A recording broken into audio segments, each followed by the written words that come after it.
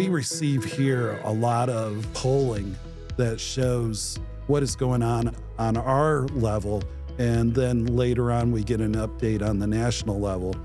And this is a little graph that was from Be Informed. You know, they were showing between them and the USDA on the national level anywhere from a 42% to 50% loss.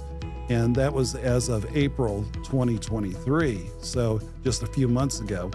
Now, that would also include from August of 2022 all the way through to April 2023. Now, there are some things that have happened. One would be Hurricane Ian. It was a total devastation. We had a number of 500,000 in lost hives just in the state of Florida.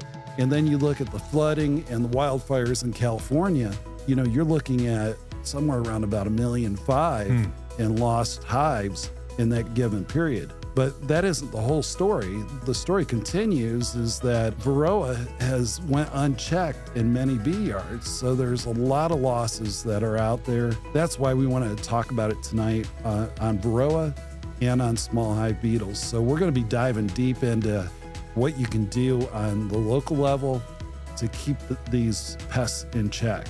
When we look back on these losses, typically it's been 33% loss year over year for the last 10 years. Before that, there was much lower losses because Varroa just wasn't around at that point in time. If it was on a very limited basis. There's just many issues that are out there. It really challenges us as beekeepers.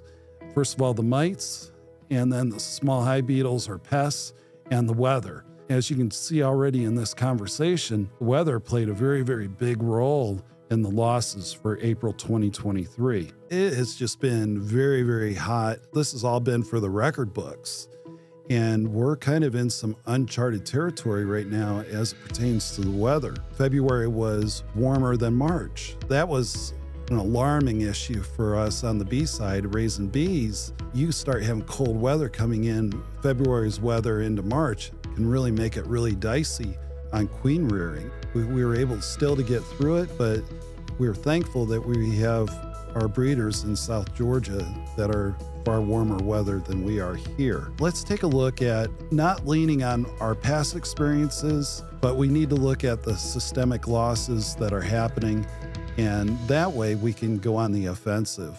Being on the offensive for me is making sure that our bees are healthy and that they're thriving. And if they're not thriving, then they're not surviving. Okay, so why is it important to deal with Varroa?